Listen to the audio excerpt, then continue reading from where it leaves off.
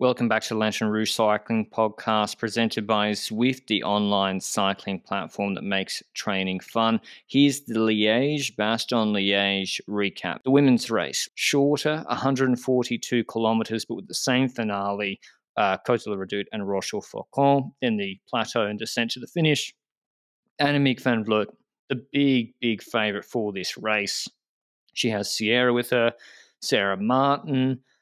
I think she's won it before, maybe the second edition. Last year, Van der Breggen set up Vollering to win a reduced group sprint. She's not here. There's Moolman, Reusser, Vollering for SD Works. There's Cavalli. Could she do the triple? She won. What'd she win? Amstel, Flesch. She's here with a very strong team of Brown and Chapman. The breakaway went, Benji, once again, everyone represented, except it was UAE missing out today, not FDJ. Yeah, certainly. And it's a strong group with Marlon Reusser in there. That's the rider we spoke about in the preview of SD Works at the start of the year that could perhaps replace the likes of an Anna van der Breggen scenario where she tries to control it for Vollering. But in all honesty, that her having been in that breakaway is a good move for SD Works. And yes, like you said, plenty of teams involved. We've got Sarah Martin for Movistar, Leah Thomas for Trek Segafredo, Soraya Paladin for Canyon SRAM. We've got Evita Music for FDJ, who looks to be stronger and stronger since her recovery of her knee surgery, I think, at the start of the year. So she's looking better and better and might actually fight for the top French rider position at the Tour de France Femmes. Who knows? Then we've got Amanda Spratt, who looks to be better and better as well this year. Kirchmann for DSM and Clara Hansinger for TIPCO EF, whatever the order of that name is, also in this breakaway. Like you mentioned, UAE missing and also Jumbo, they were both trying to kind of control the gap behind. A minute plus was the gap. And the interesting aspect there to me was that UAE was not necessarily trying to close it down at a certain point because they decided to attack with their front rider in their train. And that rider just started bridging it alone with a gap of 1 minute plus to that breakaway. Who in their right mind thinks they can close down a gap of 1 minute plus alone? I don't know. And the more curious things happen at the base of Redoute, like Moolman, Benji. I've thought about this in the hours since. Why did Moolman do a lead out at the base of Redoute with Vollering not in her wheel, Van Vleuten in her wheel? And like, I get it. She attacked. She did have a 2-3 meter gap off the wheel at the base for a time, but then Van Vleuten closed it and she kept pacing. And there was a headwind as well, and Vollering was trying to move up in the wind. Those two, this gave me, Benji, the same vibes the entirety of the finale of this as Kopecky, Chantal van der Broek, Black Roubaix. Yeah, and the added part there is that Reusser was in that front group for that team in La Redoute as well. So they're basically doing what you are saying, but they're also chasing Reusser, who is a very good rider to have in the front group as a benefit, as a satellite rider or something. So this would be the scenario where you try and force the other teams to be closing down things. And if you are Vollering and Moolman, in my eyes, you want this climb to be relatively slow because you want to save as much energy as possible for the moment that Van Vleuten gets to decide when she hammers it up one of these climbs. And she had made an earlier move before we got to La Redoute, but on La Redoute itself, she went and started hammering it once Moolman was done at the front, and she immediately got a solid group near the front already going. And the intriguing part is that she keeps up that attack, and we know that typical Van Vleuten attack is not going to last for 5 seconds. It's going to last until we get to the damn top of this climb. And she's able to get most of the riders from the breakaway back, with Moolman and Vollering trying to follow, with the likes of a Cavalli also trying to follow there. And they are unable to get that wheel because Van Vleuten is just strong at that point and is able to get a gap on the others. And she starts crawling back the one leftover rider ahead, which is the rider that Moolman was starting to chase earlier, her teammate, Reusser, who was the strongest rider in the breakaway. So this all did not make sense for SD Works in my eyes. But from that scenario onwards, we've got 2 riders ahead. And it's, well, first of all, Van Vleuten, who's looking good at the moment. But the problem is she's with Reusser, and Reusser's never going to ride with her to the next climb, Rochefort-Faucon, when in the chasing group behind, they've got 2 teammates, which is Moolman and Vollering. They might not always ride like teammates, but on paper, they've got the same shirt on. So that's why Reusser was sitting up in the wheel. What do you think of the situation then? Well, yeah, Van Vleuten didn't commit to it. There was a headwind. So she's like, I've done a pretty hard effort on Redoute. She said afterwards she likes 2 hard efforts in the endurance and a longer race than 1. She just dropped Vollering and Moolman easily off the wheel, and they're the big threats. Cavalli she dropped as well. And so she's like, I can pull for 20 minutes into a headwind on the flat whilst multiple domestiques chase me like Evita Muzic, or I can just sit up, wait, and Sierra's in the group too, and then just go again on Rochefoucauld. And that's exactly what she did. The problem was very strong rider countered. FDJ had Grace Brown. She immediately countered in that Carapaz zone, got a good gap of 20 to 25 seconds, and there was Cavalli, Muzic still in the group. AVV, though, did not have to pace. She had Sierra, I think. SD Works put Reusser on the front. This reminded me a lot of Quickstep in Tour of Flanders when Asgreen got ruined on a climb, on one of the climbs, and then they came back and then they just started pacing again. It's like, you know that you're not the ones here, right? You know that you're leading AVV to a certain victory, and that's pretty much exactly what happened. They brought Brown back to like 15 seconds, 18 seconds on Roche. The gap would tumble on there once they launched. And yeah, Nuviodoma Lippert came back immediately. But before we mention that, our show partners Zwift, Benji and I, all the last week, we've been using Zwift's Meetup feature. It's actually really, really good. You add a friend on Zwift on the platform, and then you can just schedule your own ride together and ride in game. You can communicate via text in the Zwift companion app, or of course just via voice in Discord, which is what Benji and I typically do in a Discord channel. So that's really good for being able to ride with people who aren't in your physical location, or maybe you're too busy to get out on the bike or the weather's been too bad. So check out the Zwift Meetup feature. If you want a free 7-day trial, you can go to Zwift.com through the link down below. Base of Rochefoucauld, AVV launches. She has Moolman in the wheel for a while, but she just did, like on the Murder-Wee, just the same pace, hard for like 2 minutes and dropped first Vollering, then Longoborghini, then Moolman, gets to Brown, drops her, and goes clear over Rochefoucauld. But it wasn't, I thought it was over. Actually, I'm going to say it wasn't over, but I thought it was over. But maybe there is a world where it wasn't. For example, last year we did not have 2 teams with 2 teammates in the group. Moolman, Vollering, SD Works. FDJ have Cavalli and Brown. They just didn't get organised, Benji. I didn't know what the plan was, whether they wanted to go for a sprint. They were sort of dilly-dallying. What would you have done if you were those teams? Because you can't ask Brown to pull on Boncelles. You'll go backwards. It's like Landa chasing Remco on the flat. Should Moolman have pulled Boncelles or Vollering? I'd argue that once we look at who's the better sprinter of the two, then Vollering is the better sprinter, so you can't have a scenario where Moolman gets to Van Vleuten because she's likely going to get beaten by Van Vleuten in the sprint anyway. So that's not a scenario you're looking for. You don't want Vollering to get dropped as well because you don't want Cavalli to beat Moolman at the end, for example. You don't want Brown is most likely not the rider that will hold on the best on Boncelles. You're right in that. So for FDJ, we would see Brown, and for SD Works, Moolman doing some pacing, but it looked like Moolman was stronger than Vollering on the climb on Boncelles.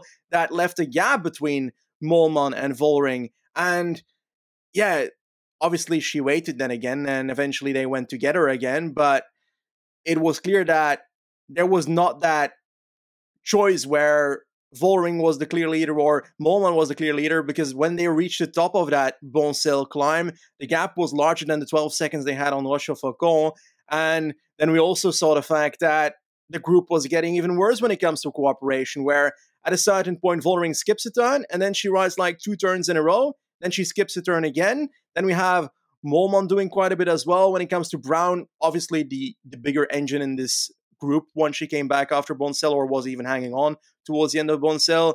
She was super strong. She even got the gap down a bit at a certain point, but she can't do that alone. And Cavalli also skipped a turn at some point. And once those riders are skipping turns, what is Longoborghini supposed to do? She's got no teammates there. So if you're Longoborghini, you could work and therefore not necessarily have an easy chance of beating Vollering and the likes of Cavalli in the sprint there. You could try and force an attack, but the other teams have riders to control that. It's so intriguing to look at this from the scenario of Longoborghini. What would you have done if you were Longoborghini? I think collaborating when everyone was sort of working is fine. But as you said, once you see Cavalli sitting on, you're like, well, no, I'm not going to pull if you have a teammate in here and you're not going to pull as well. That's not what's happening. And so that meant the death knell for that group.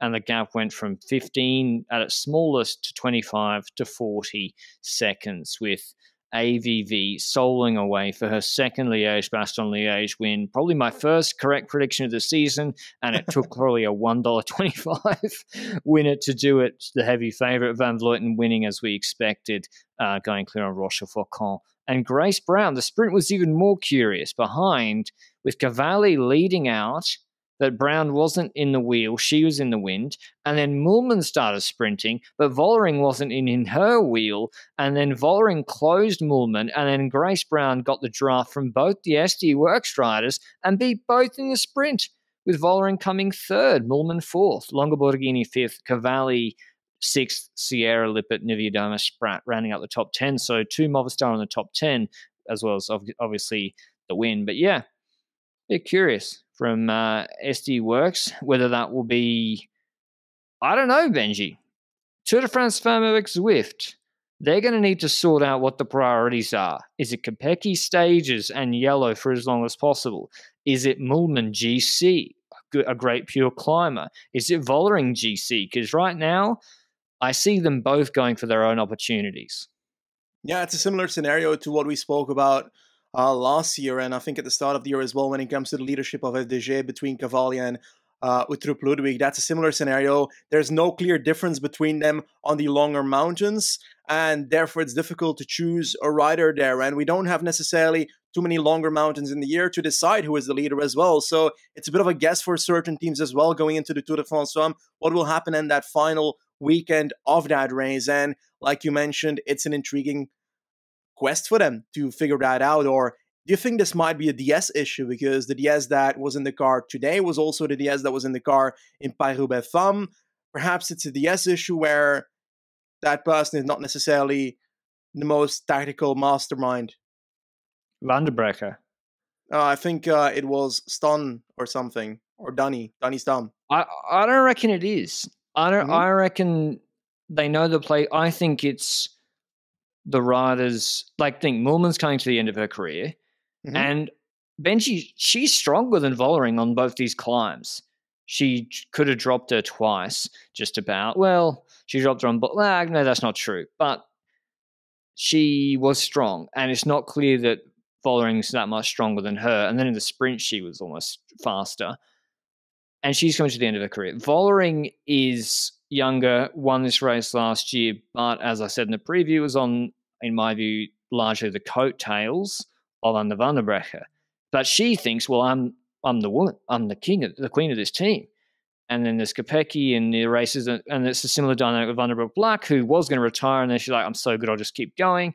But she wants her chances. I don't know if you can tell those riders, don't go for your own opportunities. Maybe they'll just, because especially if you're Moolman, you're like, well, Vollering's not going to win anyway. She's not looked that good. So it's really difficult. I don't know. What would you do for their tour? How would you approach it? I'd go all in on Kopecky. Oh, well, for the first stages, sure, and definitely that wide road section stage as well. But a team like SD Works can't go to the TDFF and just say, okay, we're not going to go for GC, we're going to go all out for Kopecky. They have to have options there, and I do believe that with Moolman and with Vollering, you can't deny that there's still an option for the podium there, and they can still podium the TDFF even if Van Vleuten dominates that entire race. So I wouldn't say go all out for Kopecky and forget about GCI. I do still see a very possible scenario where they end up on the podium with one of their two riders.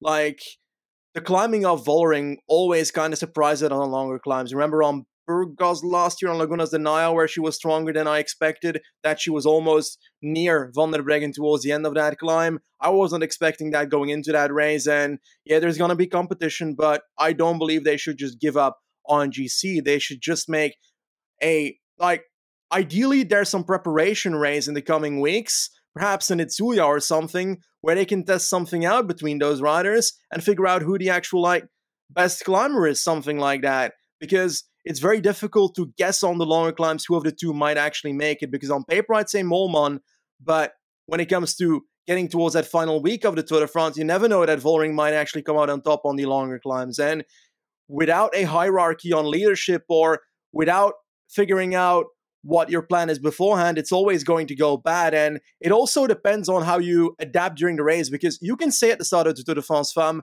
okay, we're going to play on 2 horses right now. We're going to bet on 2 horses for the initial part, and then we'll see who folds first. And well, they probably have to, because you can't beat AVV head-to-head, so they have to. Exactly.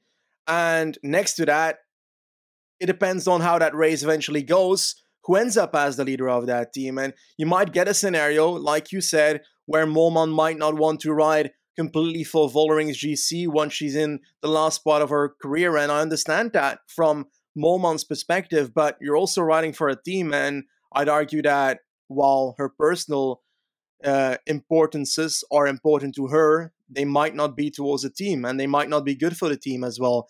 And it goes the other way around as well. It's still a team sport, and I understand that riders have individual demands, but those should not be put above the demands of the team.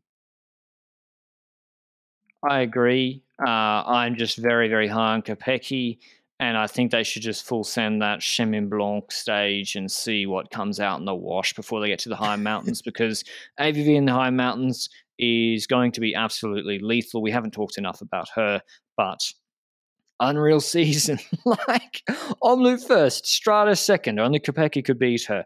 Ronde van Vlaanderen second, Amstel fourth, Kopecky beat her in Tour of Flanders. Flèche second, Liège first. She has, according to this, a gap until the Giro Rosa, which she's doing in June, although there are some Spanish World Tour stage races coming up, which Benji mentioned that be good to see how these riders are climbing. But yeah, AVV, how old is she? Turning 40 this year. Just incredible level. She said on Strava she did her best ever 5-minute power, which means she could just literally keep doing this for years and years and years. She's that good at the moment. And the Movistar team is getting better and better around her. Sierra, as I mentioned, a huge addition for that team. But yeah, incredible Liège. Any last thoughts, Benji? I do want to mention, when it comes to Van Vleuten, I think after Flèche, there were some people on the internet saying, oh, Van Vleuten seems to be almost washed. She's near the end. She's near the end. But that clearly isn't the case. And I think that people just overrated her punchy ability in the same way that with the men's, people overrated the punchy ability of Pogacar for Flèche as well. Yes, Van Vleuten hadn't gotten proper results in that race in Flèche and so forth, but she's always, in the last couple of years, definitely been the rider that needed the longer efforts to try and build out gaps, and that makes it harder to do so on the smaller climbs in Amstel and Flèche, for example. And I think the longer climbs in today's race will really the key to delivering her ability to dropping riders. And like we mentioned, Tour de France Fun mountain stages do follow that up and do promise a lot of fun racing for us. But just wanted to pop that in the podcast here. Looking forward to it. Lots of exciting stuff coming up. We have Romandy next week, and then Benji and I are heading to Budapest in, like, scary Benji, I think 8 days, just over a week. I am completely unprepared, so Me too. Yeah, we'll be doing. Let us know if anyone else is going. We'll be watching the first 2 stages, the Grande Partenza, which goes from Budapest, and then the TT is all around Budapest, and then we won't see the 3rd stage. Well, I won't, at least. Benji can if he wants to, which is out at Peloton Fured, about 100 k's away. Yeah, and I want to add that if you want a question to be asked, because we're going to do a Q&A once we get to Hungary, then drop it below in the comment section on YouTube, or throw it at us on Twitter, or, yeah, that's probably the 2 ways that we'll do it. We don't have like a Dove system that you can send like doves with little letters to us yet, so we're gonna have to do it with Twitter and YouTube comment sections for now. If you have questions for us, throw it at us, and we'll try and respond as many good ones as possible on that podcast as well once we get into Budapest, and I'm looking forward to it. Can't wait. Been a big couple of months, and it'll be nice to get out of the house, and we'll have some good content, not just the preview and recaps, coming for you on LRCP. But thanks as always for listening, and of course for Zwift, who are making that trip to Budapest possible. And we'll see you with Romandy tomorrow, I think. Ciao.